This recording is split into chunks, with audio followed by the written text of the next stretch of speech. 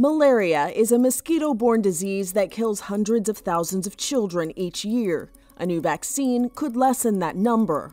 The R21 vaccine has been given to 4,000 infants in 6 African nations. Researchers from Oxford University say the stage 2 and 3 trials have proven a 75% effectiveness rate since 2019.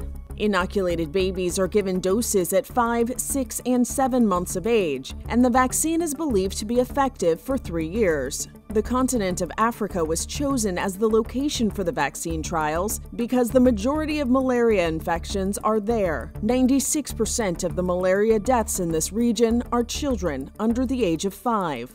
Scientists say this vaccine is 30 years in the making. So far, the government of Ghana has approved the vaccine for use in children between 5 months and 3 years old.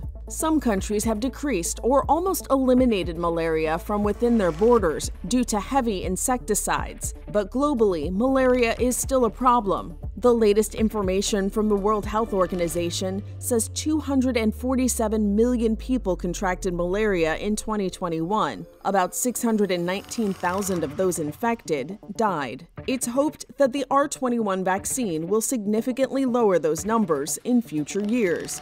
For Inside Edition Digital, I'm TC Newman.